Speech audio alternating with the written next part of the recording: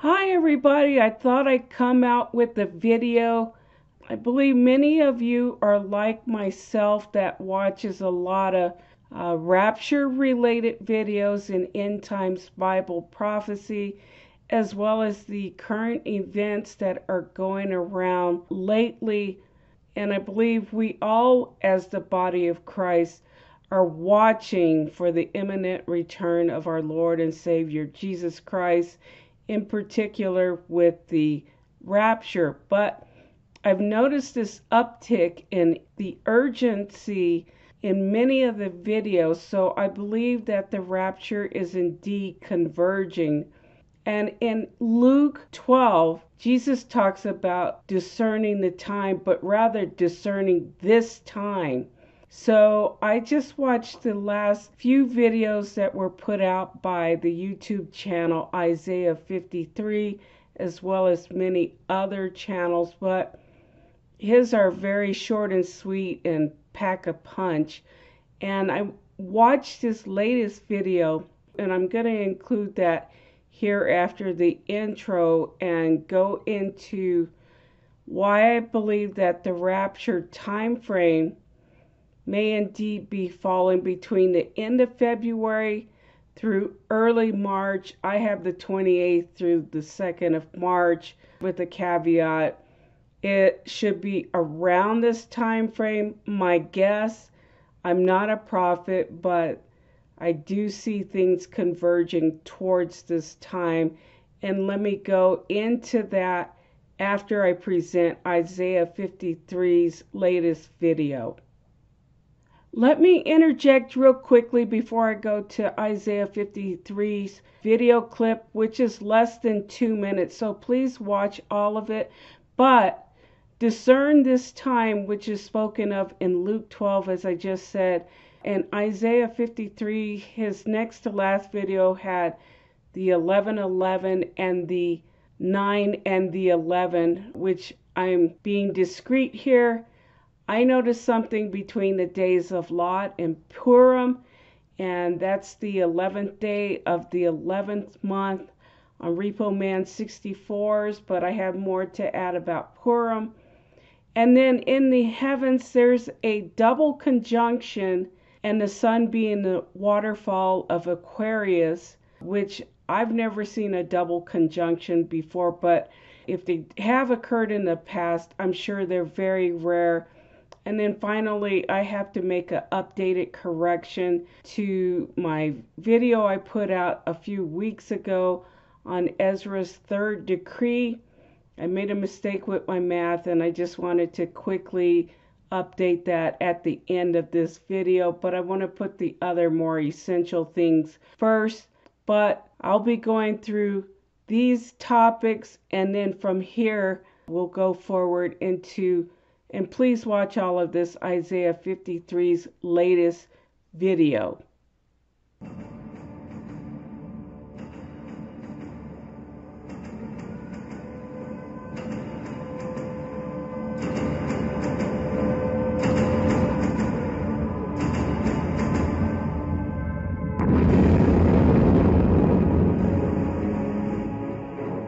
In Exodus 14:22, when God delivered his people through the Red Sea, there were two massive walls of water.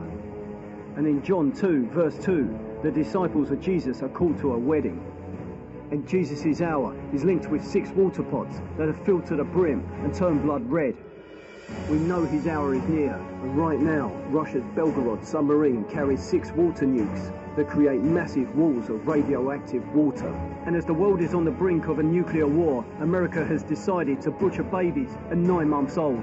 Jesus said it were better for him that a millstone were hanged about his neck and he cast into the sea than that he should offend one of these little ones. And in Revelation, when the Son of Man is revealed, we find a reference to a furnace and the sound of many waters. We know the tribulation is coming, so keep watch on the Belgorod, because before the birth pains start, the waters must break.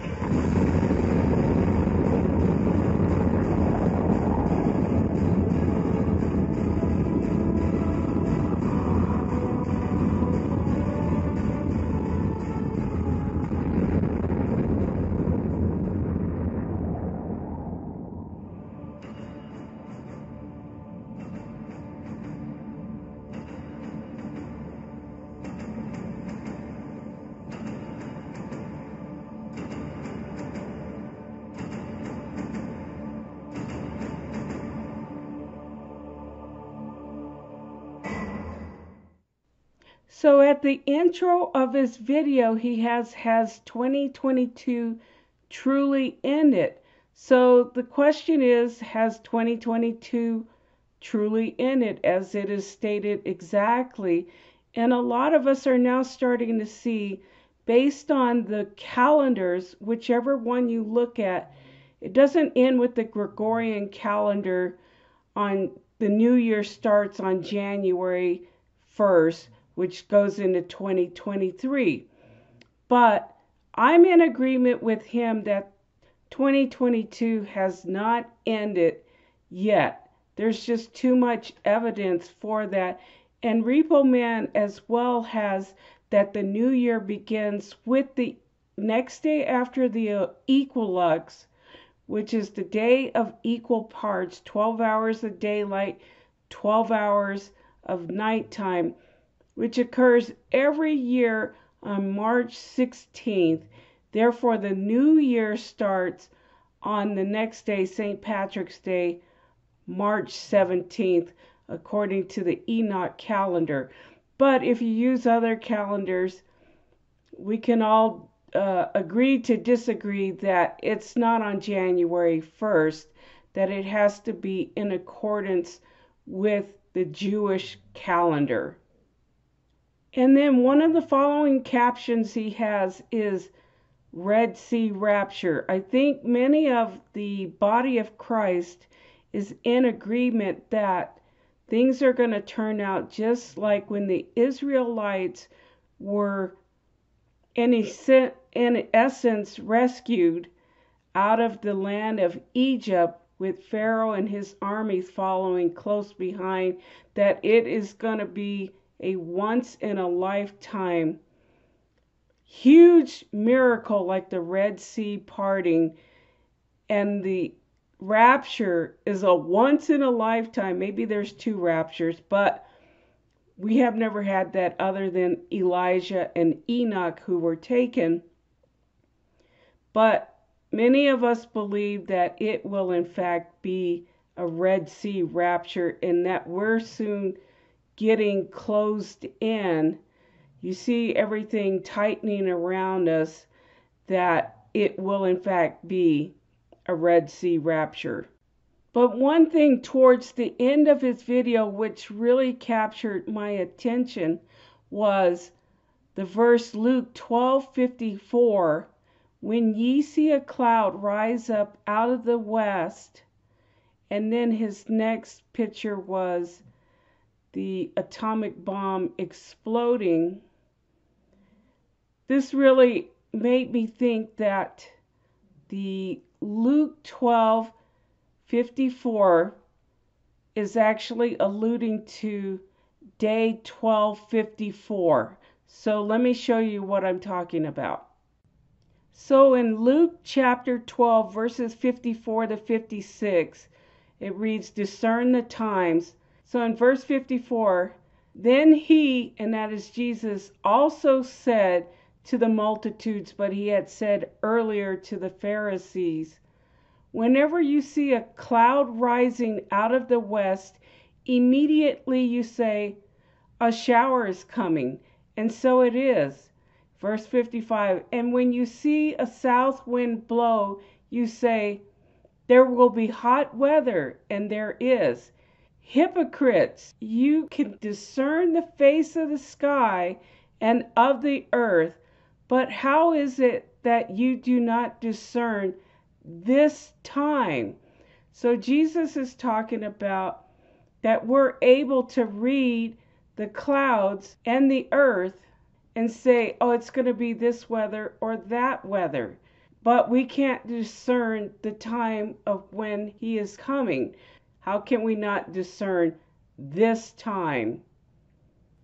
So I believe Jesus is directly alluding to we should be able to discern this time based strictly on this passage, Luke 12:54 through 56.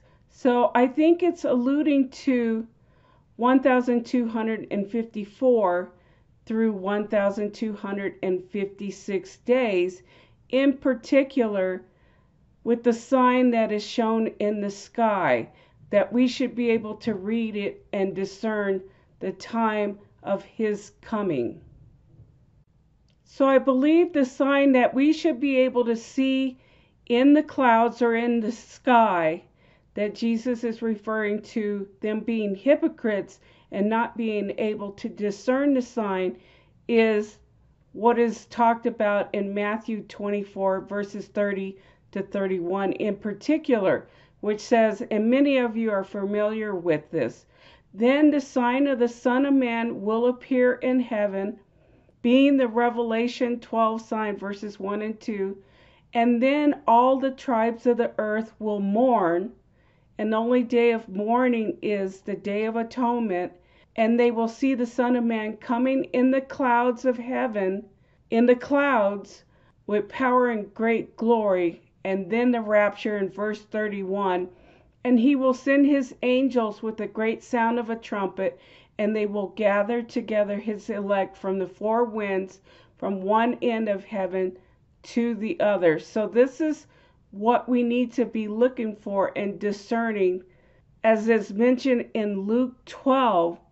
And I believe you add 1,254 through 1,256 days from the sign of the Son of Man, and then the Day of Atonement, which is the day of mourning, which is also Yom Kippur, and that only occurs in the year of a Jubilee, and then we'll be able to discern when the rapture is, that is mentioned in verse 31. So let me go through this. So as Jesus says in Luke chapter 12, verse 56, that he told the Pharisees and the multitudes, he called them hypocrites, because they could discern the face of the sky and of the earth, but they can't discern this time. And in Matthew 24, verse 30, again I was saying the sign of the Son of Man will appear in heaven, that being the Revelation 12 sign. And for those who aren't familiar with that, that is in Revelation 12 verses 1 to 2. Most of you again are familiar with this, but for those who aren't, it says, now a great sign appeared in heaven, a woman clothed with the sun, with the moon under her feet, and on her head a garland of 12 stars. Then being with child, she cried out in labor and in pain to give birth. And as Isaiah 53's channel shows, we're nearing the point of labor pains and the Red Sea moment to occur.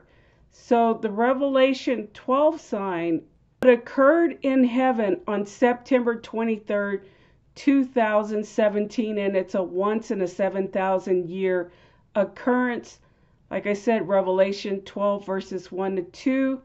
Here's the sun clothing the woman, which is Virgo, the moon at her feet, a crown of 12 stars above her head, which are the 9 stars in the constellation of Leo, then adding Venus, Mars, and Mercury, which are 3 planets or 3 wandering stars, making a total of 12 that is crowning her head. And then Jupiter was in her womb for 42 weeks before it exits, so her being with child. So this occurred all on September 23rd, 2017. And I believe Luke 12:54 through 56 is alluding to the fact that you need to add 1,254 through 1,256 days to the Revelation 12 sign, but more in particular 1256, because that is the sign that you need to discern in the sky so that you can discern this time. So if you add 1,254 days to the Revelation 12 sign on September 23rd, 2017, you get February 28th of 2021. But if you add the 56, which I believe Jesus was alluding to more so concerning this day, this time, which is like Luke chapter 12, verse 56, then you get March 2nd of 2021. But now we have to add in one Shemitah year as well as one Jubilee year to this time. So 2 more years added on to this date brings you to March 2nd of 2023. So when you in fact look in the sky on March 2nd, 2023, after adding 1,256 days, as Luke chapter 12, verse 56 alludes to, plus a Shemitah year, plus a Jubilee year, which is the year of mourning, the Day of Atonement, Yom Kippur, you end up with this sign in the heavens that you should be able to discern the signs of the time. So you have the sun directly in the waterfall of Aquarius. You have a Jupiter-Venus conjunction in Pisces, so the king planet and the bright and morning star in Pisces. And you also have a conjunction with Mercury, the messenger, and Saturn being Satan. So that might be the war between Michael and Satan. So you will have on this side of Aquarius war, like in Revelation 12, chapter 12, verse 7. So moving quickly on to other signs that discerns this time, per Luke chapter 12, verses 54 to 56. This was also mentioned in Isaiah 53's video, the one before this, which he had mention of 1111. And many of you are seeing this. I believe that is alluding to the Red Sea moment and the rapture. So if you add the 9 and the 11, and you know what I'm alluding to, plus 1111, you get 2022. And again, I don't believe this is the end of the year yet, just simply because on the Gregorian calendar, we're past January 1st. But on the Hebrew calendar, I believe, like with Repo Man 64, that we haven't entered or we haven't completed 2022 yet until March 16th. And then March 17th is the beginning of the new year on St. Patrick's Day.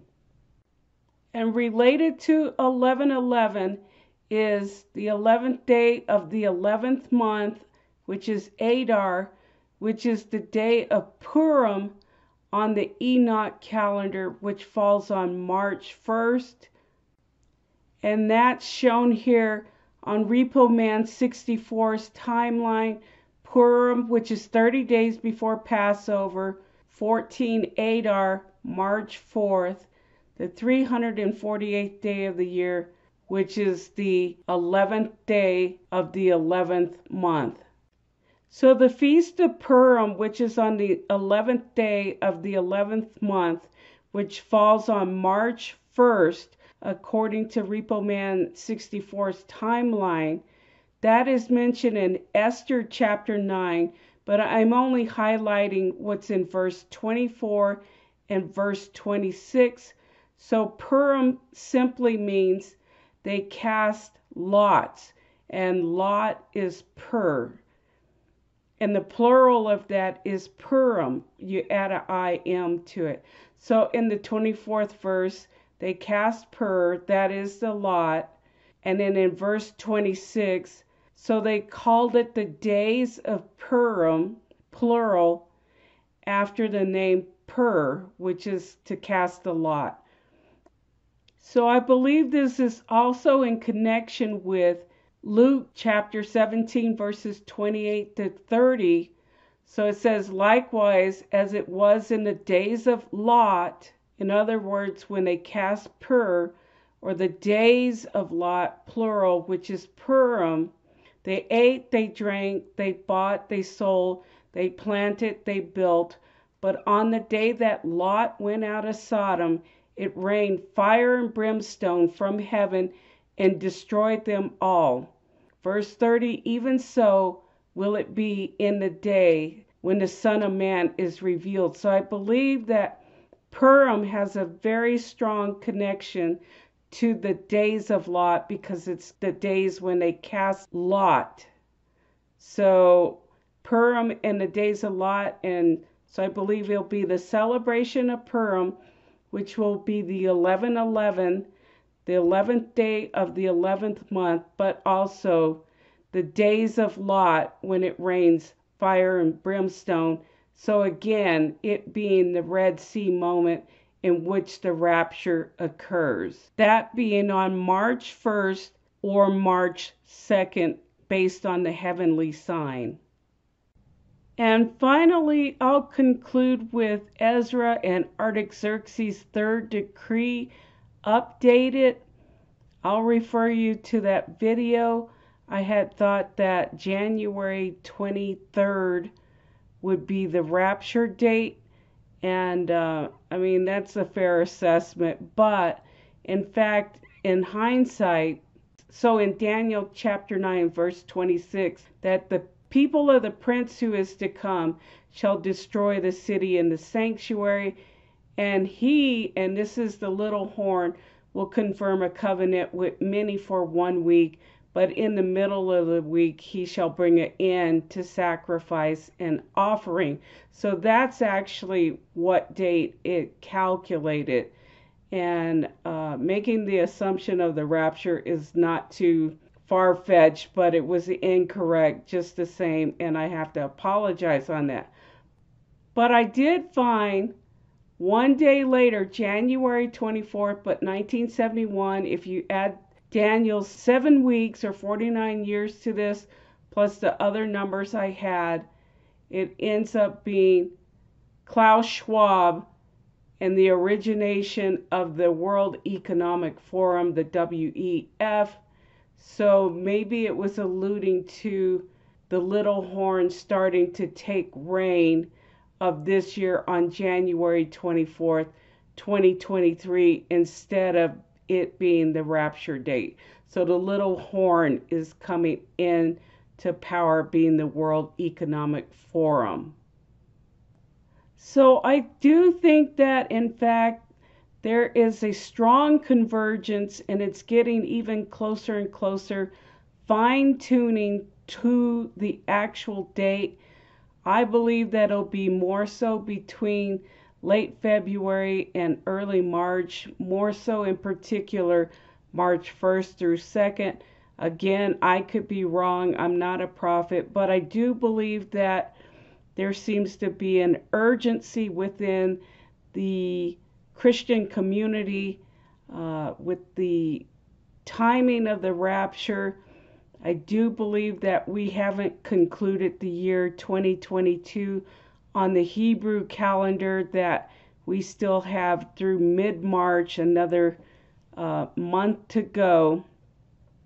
And then with the World Economic Forum and world events that are really shaping up and closing in, that I believe that we are truly headed towards our Red Sea moment pretty soon, in which everything will culminate.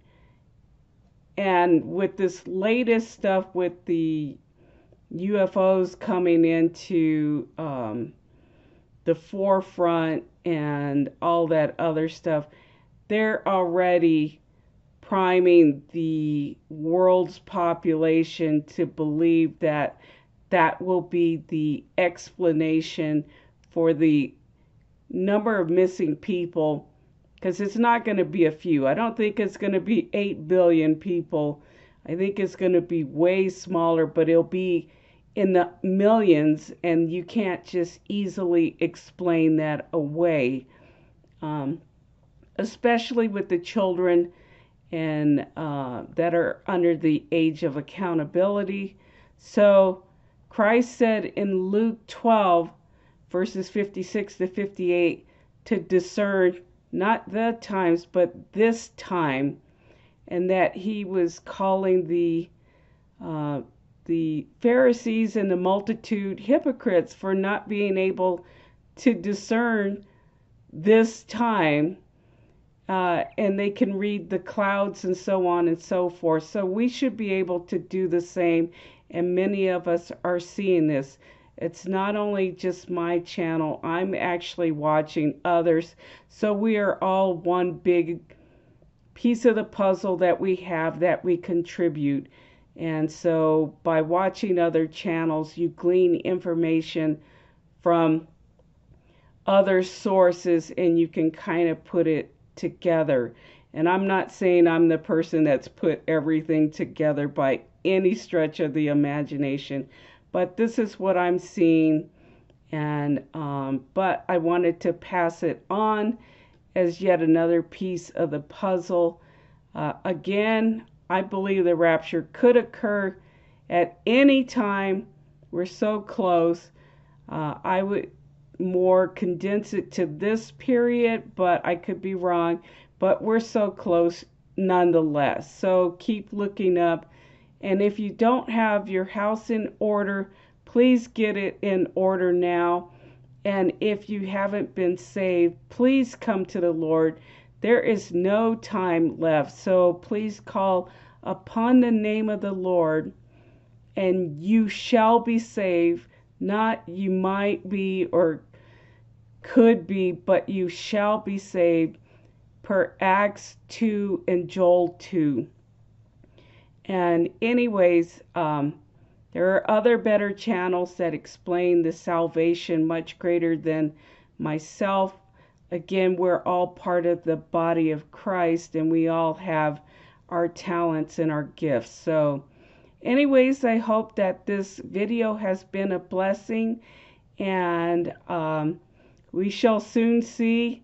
I've kicked the can a little bit further down the road, but I believe, like I said, on my behalf with my last video, I was in error, so I have to apologize for that. But we see through a glass dimly at this time, but soon. But we are children of the light, so we don't, it's not like we don't see the day approaching whatsoever and are clueless. But anyways, and again, I hope this video has been a blessing for you. I'll put a link to my video, but mine's of the least of importance. But please take a look at the other information presented prior to my updated information on Ezra and Artaxerxes' third decree. That's the least of all of the information presented here. So, all right, I will talk to you soon. Take care.